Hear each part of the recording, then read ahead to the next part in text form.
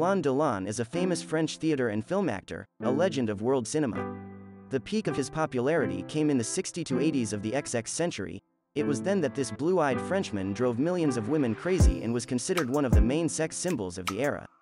His name has long become a household name for an attractive man who can fall in love with himself at first sight. Alain Delon was born on November 8, 1935 in a suburb of Paris called So, and spent his childhood in the small town of Bourg-la-Reine. By the age of 16, Alain had learned to butcher dead pigs and cut the throats of the living, quickly got used to their death agony, but shortly before receiving his diploma, he was thrown out, accused of stealing a seal and forging grades. Even in the army, the guy managed to get into trouble. He argued with his superiors, drank, and once hijacked a jeep to visit his mistress who lived nearby, but lost control, crashed into a tree, broke the car and went to the guardhouse, where he met his 20th birthday.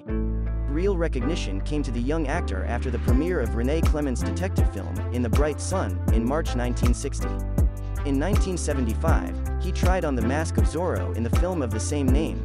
The role of a bold and seductive criminal, or conversely, a fighter for the truth, became one of the most successful in his film career.